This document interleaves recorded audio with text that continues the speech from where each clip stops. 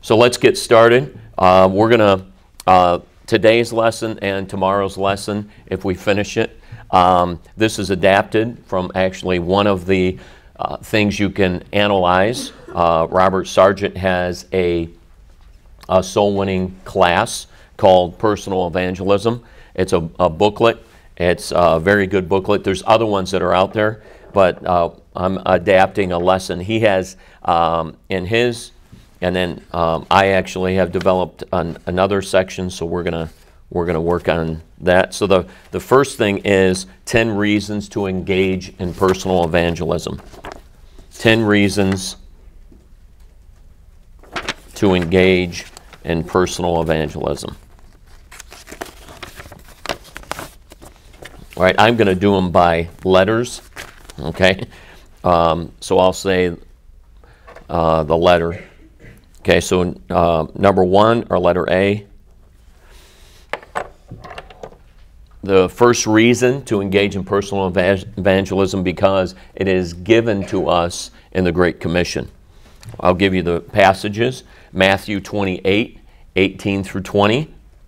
Matthew 28, 18 through 20. Mark 16, 15. Luke 24, 46 through 48. And John 20, 21. Matthew 28, Mark 16, Luke 24, and John 20. And then we also have Acts 1:8, and that's, ye shall be witnesses unto me both in Jerusalem and all Judea and in Samaria and unto the uttermost part of the earth. So we have it listed to us. There are some people that get offended. In fact, I know a pastor that a family left his church because he used the term the Great Commission. I kind of find it there in the Bible. So if you don't like the term commission, then it's a great command, I guess, or a great go get 'em something. But it is kind of a challenge to us. It's a command to us that we should be out there reaching people with the gospel. God has left it upon us. There's all kinds of debate. There's people that say, well, can there be other ways to spread the gospel? There may be. I don't know. Maybe there's some alien out there. People really get into that, aliens and UFOs. And so maybe there's something out there that would, transfer some message through your mind. But I don't think so. I haven't met anybody that got saved that way. God has left it upon us as human beings to carry forth the message of Christ.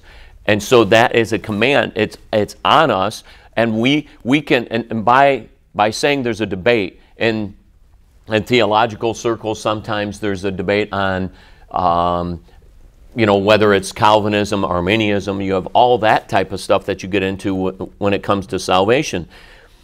But what we know is that God has in Scripture, and it's very clearly laid out, that we have to go out there and be active in the area of witnessing. You can't deny this in these passages in Matthew, Mark, Luke, and John, and then also in the book of Acts. So we're going to give you a couple points underneath this, and that it's given in the Great Commission. First of all, the commission was given to the disciples corporately. Now, what does that mean? All right, there was 11 disciples at the time, and then remember, just shortly after that, in Acts 1, they added another one. But the individual apostles were unable to fully execute the commission in their lifetime, so it's given to them corporately, so it's handed down to us. Right? We would understand that. It would only make sense. So the disciples get it, but it doesn't mean that only the disciples got the commission. By corporately, what we're saying, it was given to them to hand down through the ages. All right? Fulfilling it is well beyond the scope of and ability of any individual. So corporately, so that means as a church we're doing it, and then individuals make up the idea of working on this, but then different churches. All right, so that's where not every, let's say in the area of missions, we're responsible to reach the world, all right, but every church cannot reach the whole world. I mean, it only makes sense. So corporately, as churches then, as individuals, we're working together to cover the world. That's what we're trying to do. Fulfilling it is well beyond the scope and ability of any individual. All right, and for instance, we know there's well over 7 billion people living in well over, they believe it's over 200 nations. So it's hard. How are we gonna cover 7 billion people when it's a very small percentage? Well, it's given to all of Christianity, corporately. All right? Preaching the gospel to every soul, then baptizing and discipling all who believe. Like doing it for one person. I cannot preach, baptize, and disciple the whole world. Okay, neither can you. So it's a corporate commission. The commission gives us authority also to win souls. All right? It gives us the authority to win souls. What do we mean by that? Christ's command to his churches gives them and the individual soul winner divine authority to witness and testify of Christ. Some people do not like that. Okay, there's a strong movement almost against soul winning and witnessing. But here in these passages, it gives us the authority from who? From Christ. So when we're going out, that helps us. It helps us because having authority is very important. Even when you, let's say that you are, probably not the guys, hopefully. It's a little, maybe some of you, but a little creepy if you're a guy, you're a babysitter, but let's take a babysitting situation. And so here you're babysitting, the parents leave, and they say to their kids, hey, just so you know, the babysitter's here. If they tell you anything, do not obey them. All right? Well, why would you watch them? Why would you watch the kids? Or chain them up, like we saw recently, or in the news. Do something. Why? Because, I don't have any authority then. Well, Christ, when he tells us to do something, he also gives us the authority to do it. All right, so soul winning, the authority has been handed down to us from Christ. We speak for and in the place of Christ. Remember Paul, a passage is found in 2 Corinthians 4 and verse 5. He says, we preach not ourselves, but Christ Jesus the Lord.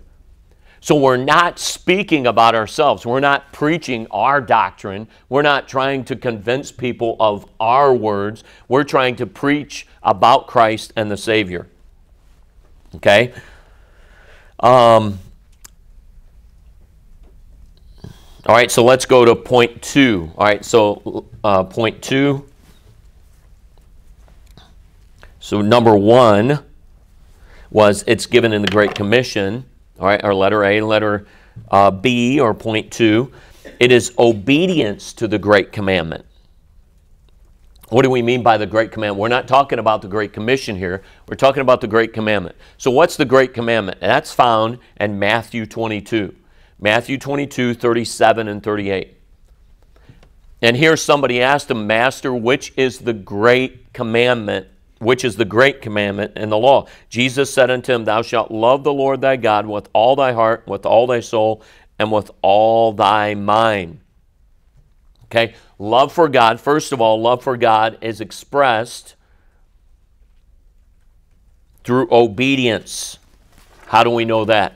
John 14. If you love me, you're going to keep my commandments. John 14, that's verse 15 and verse 21. He that hath my commandments and keepeth them, he it is that loveth me. Luke 6, 46, and why call you me Lord, Lord, and do not the things which I say? So, obedience to the Great Commandment. Okay, if we love the Lord, we're going to obey what he says. Why? Because the Great Commandment is loving the Lord with all my heart, all my soul, all my strength, all my mind. And loving him means that what am I going to do? We're carrying it out. That means I obey what he tells me to do. So did Christ tell us to seek souls? Well, he did. Matthew 4 and verse 19. And he saith unto them, Follow me, and I will make you fishers of men. Acts 10:42. And he commanded us to preach unto the people and to testify that it is he which was ordained of God to be the judge of the quick and the dead. So, if love for God is expressed through obedience, then I must obey those things which he tells me to do, and God commands us to be seeking souls for him. Okay, John 20:21, Jesus said to them again, Peace be unto you, as my Father hath sent me, even so send I you. James 4:17, Therefore to him that knoweth to do good, and doeth it not, to him it is sin. So what is the Bible instructing us? The Bible is telling us that if I love God, I will keep his commandments. And one of the things that we must do is love God. Why? Because that's the greatest commandment. I'm going to love him with all my heart. So it's reciprocal there. So I must love God. Loving God means I obey him. All right, by obeying him, that means I love him. So I find out the things that God wants me to do. One of the things that is clear in the scripture is that we must be witnessing, we must be a winner of souls. So that's number 2. All right, number 3, our letter C. It is also the fulfilling of the royal law. The royal law is mentioned in James. Okay? In James chapter 2. It's part of the discussion of the great commandment. Remember, we were there in Matthew 22. Matthew 22 and verse 38, because here someone comes and says, Master, what's the greatest commandment? And Jesus gives them the great commandment. And what is the great commandment? Thou shalt love the Lord thy God with all thy heart. We know that. So then in James, it redefines the second commandment, which is like unto it. Remember, Jesus said that in verse 39. He said, and the second is like unto it, thou shalt love thy neighbor as thyself. That's in verse 39 of that passage in Matthew 22. But in James chapter 2, James gives another definition to this second commandment, and it's known as the royal law. What is the royal law? If you fulfill the royal law according to the scripture, thou shalt love thy neighbor as thyself, ye do well. All right, so it's a fulfillment of the royal law. So let's consider a couple points under this idea of the royal law. Soul winning is an act of love. It is one of the greatest expressions of love and concern for our fellow man. Why would we say that? Why is that one of the greatest expressions of love? All right, because what are we doing? All right, we have the capability of not just affecting them here on this earth. It's for eternity. All right, there's a lot of things that we can do. All right, and the Bible, that passage in James is kind of directing it more towards things here. It's not really dealing with the eternal. In James chapter 2, that's dealing with us that tell someone, hey, I'm glad you came to our services. Be warmed and filled. Remember, that's the whole idea. And then they walk out and they ain't warmed and filled. They're starving and they're freezing. Okay. Well, the Bible there is talking about things that we should do to help them. There's a relationship that we can lead people towards Christ by sometimes taking care of the physical necessities that they have. And when we come up to them and say, hey, brother, I just care about your soul, and we never show any concern about some of their physical needs, the things that they're lacking, it's telling us in the book of James, I question your love. I question your faith. So we understand that there are some things that we need to be doing. That's why there's missions. That's why there's food pantries. That's why you do some of those things. All right, but if that's all we do, if all we do is just take care of some temporal things, if all we do is give them a bowl of soup, all right, is thinking of that, you know, and many years ago you'd have the soup lines. If all we do is give them a bowl of soup and we give them a place to bunk, and we never really try to affect their eternal destiny, then I'm really not caring for them. Yes, it's a little bit of an act of love, but it's not to the extent that here we have the capability or the ability of giving them the gospel, and it doesn't just affect in the next 10 years. It affects eternity. All right, that's why soul winning is an act of love. It is one of the greatest expressions of love. Why? Because the concern for your fellow man is not just in the next year or 10 years, it's an eternal caring. Because we can change their eternal destiny. True compassion is expressed when we are moved towards the lost. That is found in Mark 6:34. And Jesus, when he came out, saw much people and was moved with compassion towards them because they were as sheep not having a shepherd. So in Mark 6, true compassion is not just caring about somebody's physical needs. We should care about that if we're biblical, because that's explained to us that is one of the expressions of God's love. But if that's all we do, then we truly do not care for them. Because Jesus was moved not just because they were hungry, he was moved because he saw sheep that had no shepherd. What did that mean? It meant that they were lost. That's what, do you guys get that? Sheep without a shepherd are not found. Okay? They are lost sheep. That's an expression of salvation there. Jude 22 and 23. And of some have compassion, making a difference, and others save with fear, pulling them out of the fire, hating even the garment spotted by the flesh. James 5, let him know that he which converteth the sinner from the error of his way shall save a soul from death and shall hide a multitude of sins. Psalm 142, verse 4. I looked on my right hand and beheld, but there was no man that would know me. Refuge failed me. No man cared for my soul. So soul winning is an act of love.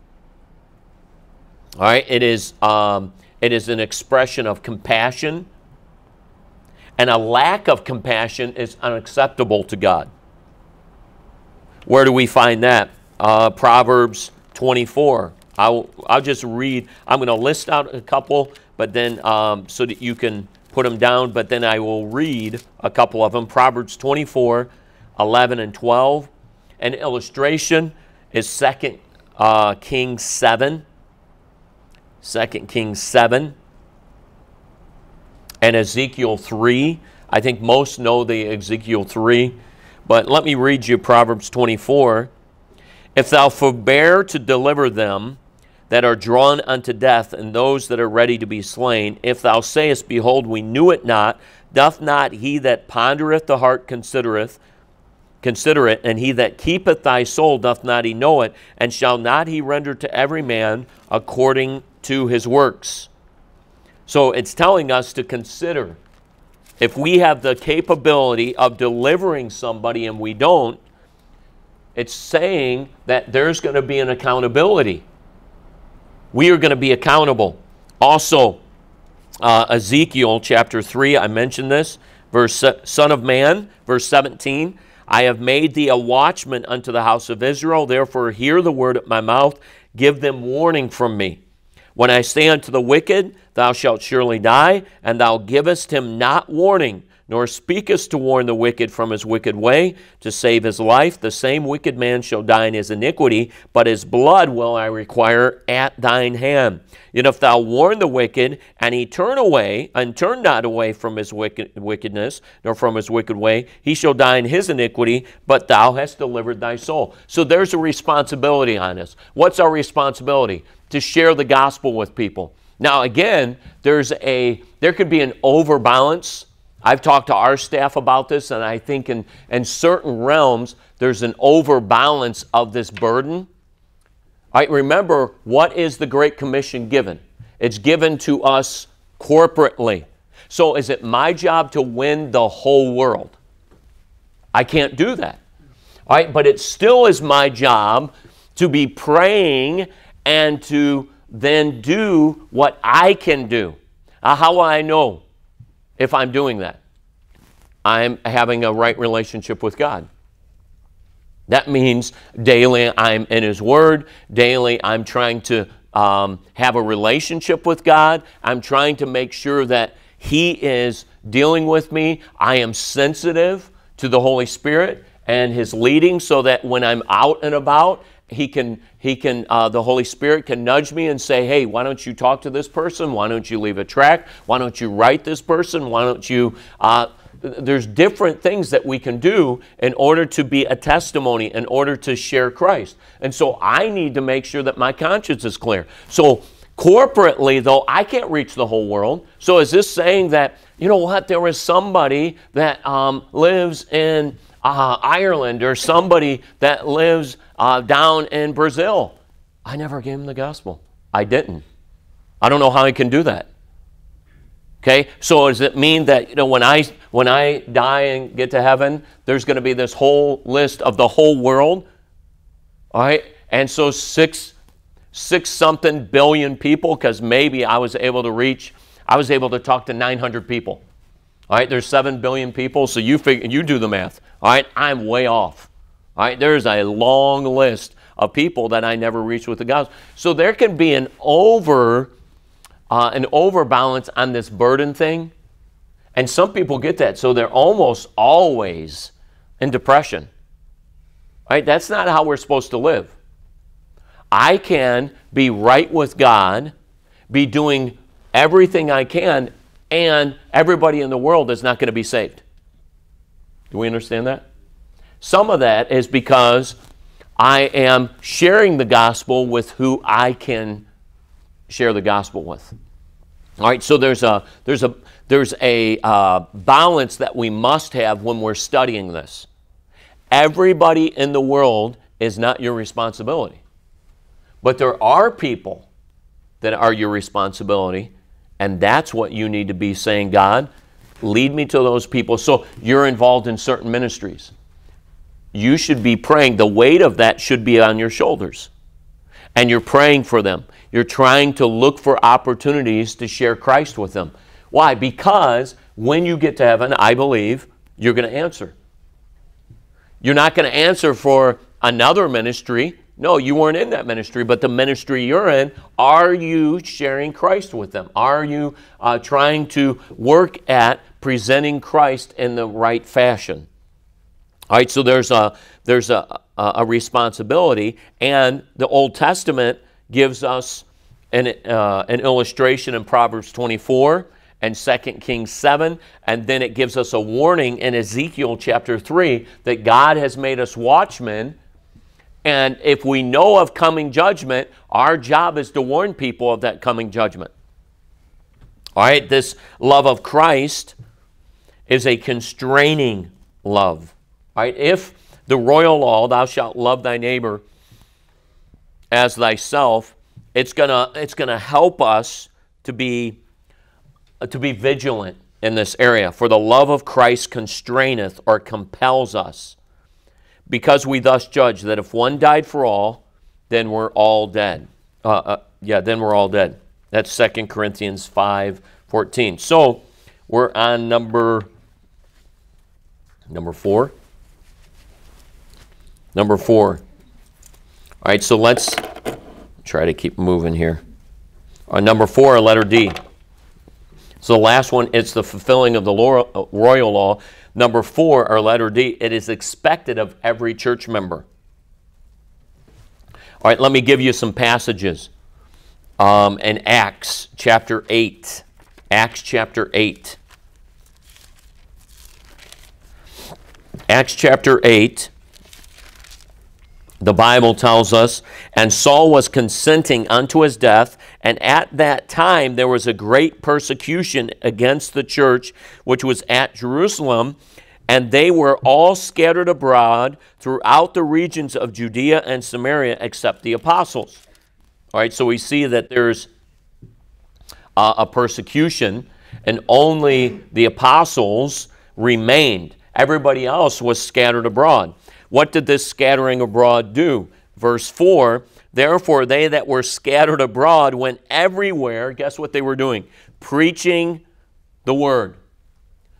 All right, that idea of preaching the word also is the idea of testifying it. Sometimes the word preaching, especially in the book of Acts, sometimes in the Great Commission, it's not necessarily somebody getting up behind a pulpit. It is the idea of proclaiming Christ. It's witnessing. So here was the church members, and persecution came in.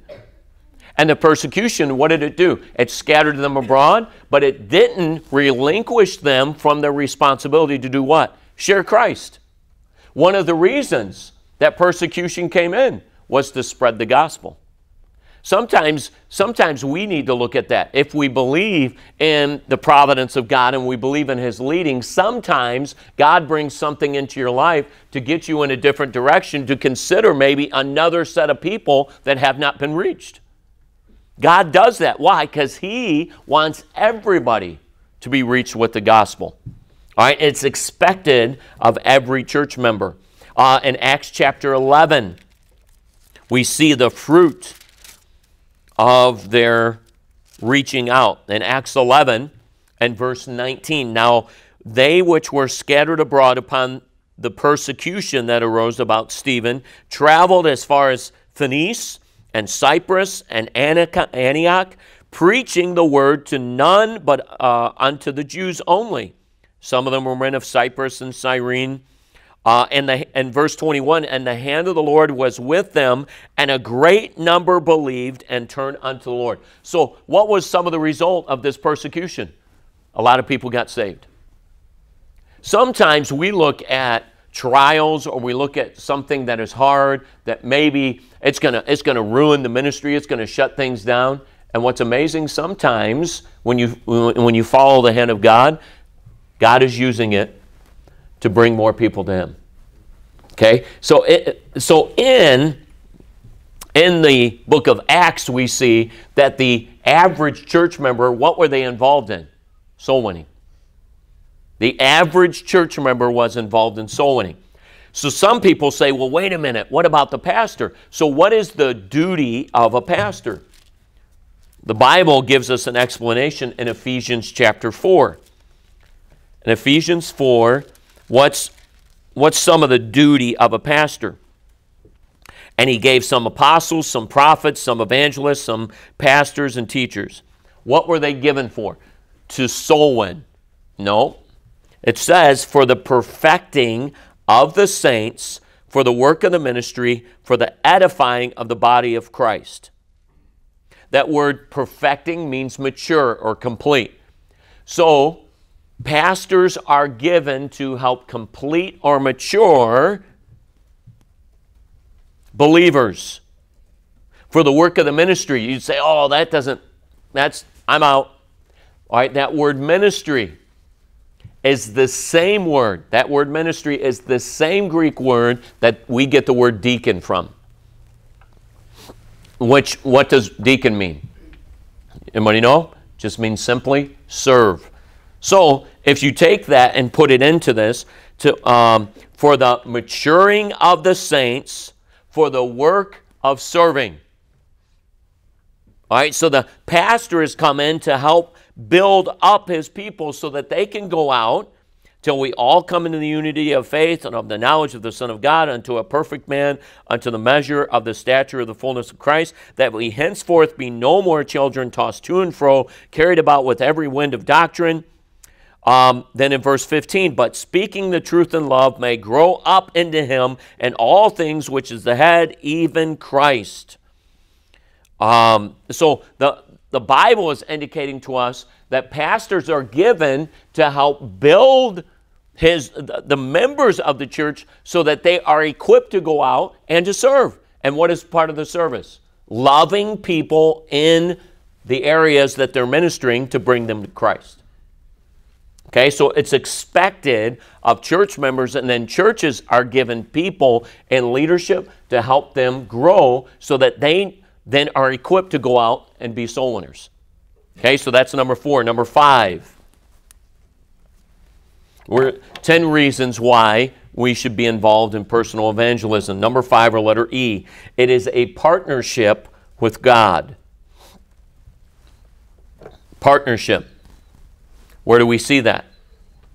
1 Corinthians chapter 3 and verse 9. 1 Corinthians 3 and verse 9. The Bible tells us in that passage, for we are laborers together with God. Laborers together with God. Ye are God's husbandry, ye are God's building. So we are laborers. Soul winner and the Spirit of God have a part to play in bringing a sinner to God. So what is our part? Our part, Romans 10:14, how shall they hear without a preacher? And again, remember that passage there, that idea of preaching means testifying. It's not necessarily behind a pulpit. Acts 8:31, and he, the Ethiopian, said, how can I, except some man should guide me? The Ethiopian was saying, I've got to have somebody to explain the words of God to me. That is our job as Christians. So our part is being the spokesman, the mouth that God can use to testify of Christ. Ephesians chapter 3, verse 7 through 9. Wherefore I was made a minister according to the gift of grace of God, given unto me by the effectual working of his power unto me, who am less than the least of all saints.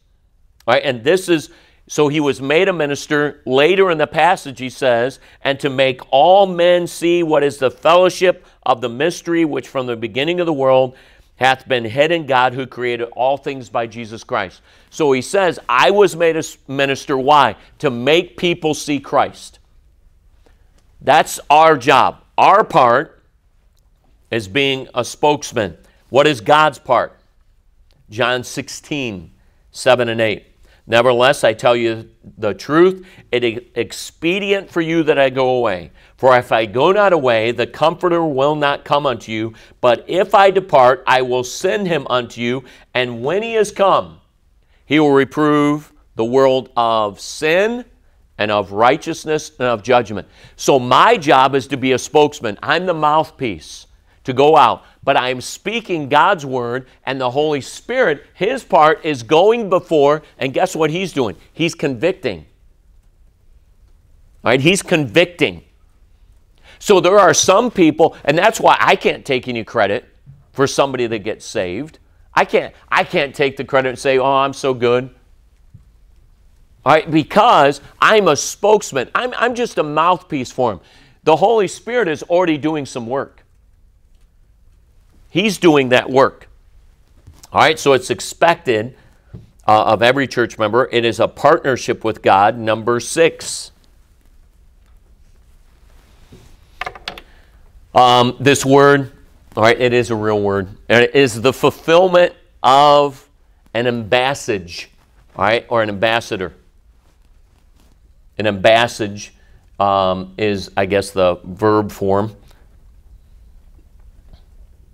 2 Corinthians 5:20. Now then, we are ambassadors for Christ. As though God did beseech you by us, we pray you in Christ's stead, be reconciled to God. So what is an ambassador? He's a representative of what? Another country and his government. So what are we? We are an ambassador for where? Heaven. It's not hard for us to understand. Why? Because are we citizens there? Yes, we are. All right, we sing the song, This World's Not My Home. All right, the idea behind that is from Scripture. Because we are not now of this earth. We've been, the Bible says we're what? Joint heirs with Christ. without, getting down a long theological discussion. But and it is kind of amazing that we could be, in essence, God's son or daughter. That's what we are. So we're an ambassador. That means we have a heavenly heritage now. We have a heavenly home. And so God has left us here as ambassadors. We're not, when somebody is an ambassador somewhere else, that's not their home. That's not their home. Where's their home? It's back in the States somewhere. They're a representative of, if it's an American ambassador, they're a representative of America and America's government. So we are a representative here of a heavenly country. All right, a heavenly kingdom. And so we need to represent heaven properly. We need to be speaking about our government. And some of it, many of us, I've read up some. I remember doing some reading because I was thinking of this concept. This was years ago, and I was either teaching it or preaching it in some aspect of soul winning. And I remember looking up and trying to figure out, most of us are like, oh, so what does an ambassador do? All right, there are many different roles, and I can't remember them all, and I'm not, we got other points to cover. But that could be just a little challenge for you. Look up, what does an ambassador do? What does an ambassador? Then how does that relate to me? Because that word is there to help us to picture or understand what some of our roles should be here on this earth. There is an important role, all right, because they are, all right, an ambassador in another country is a representative, and he's watching out for what? America's interest. That's what we have to understand. So I am here on this earth to watch out for heavenly interest and my heavenly government and heavenly kingdom. And that means some of it is to defend my heaven. All right, I'm supposed to proclaim about my heaven. That's what our job is. Our heavenly country and Lord and King. Okay, so that's number 6. Number 7. All right, there's another big word. So it is the fulfillment of an ambassador or an ambassage. Number 7, or letter G, it is part of the panoply of armor. We sing that song, the panoply of God. All right, that means armament. All right, remember in Ephesians 6, what does in Ephesians 6, we go from head to toe. What are the feet shod with? The preparation of the gospel of peace. The preaching of the gospel is part of our armor. And somehow, what is one of the things that an armor does for you? Protects you, right? So the feet are shod with the preparation of the gospel of peace. That means that sharing Christ is part of the armor that I have to help against the fiery darts of the devil. And I've met many pastors, talked with many pastors, and Sargent is in the same category here, because this is what he says. He says, I have rarely met a Christian who earnestly seeks to bring sinners to Christ that is defeated. It is true. It is a rare Christian that is earnestly, and I'm not saying, there are other things, all right? Am I saying that soul winning without holiness? I am not saying that. But what I'm saying is that it is part of the armor. You can't deny that. Yes, I have the shield. I have the shield of faith, and I have the sword of the Spirit. Those are there, and I have a helmet of salvation. I have my loins girded about with truth. All of those things are very important, but part of the armor is the gospel of peace. And it's the preparation of the gospel of peace. So one of the things that helps us against the enemy, and it's interesting that it is your feet. To me, that's interesting. Why? Because feet normally aren't stationary. Feet normally aren't stationary. They're involved in movement. And so what on our body, on our person, in our armor is associated with movement? All right, yes, the shield of faith, I understand it, and a sword. Normally that's not sitting on your side. All right, but it's not like your helmet. All right, normally you don't want that movement. Take it off, all kinds of different, all right. But your feet specifically are active and, moving you forward. And what is that associated with? The gospel, or the preparation of the gospel of peace. It's just interesting to me that in our armament, the gospel is mentioned as one of the things that is there. Okay, it helps us. I'm not going to say, there are some people that, there used to be an idea that if you you win a soul and that covers your sin. I am not a proponent of that. But what's interesting is that this is part of, though, the panoply or the armor of God. So here in the armor, and specifically our feet, it is the gospel. So we'll stop there with number 7. All right, it is part of the armor or panoply of God. And tomorrow we will finish that up and then try to list out some excuses. All right, some excuses that kind of come to mind and how to resolve those.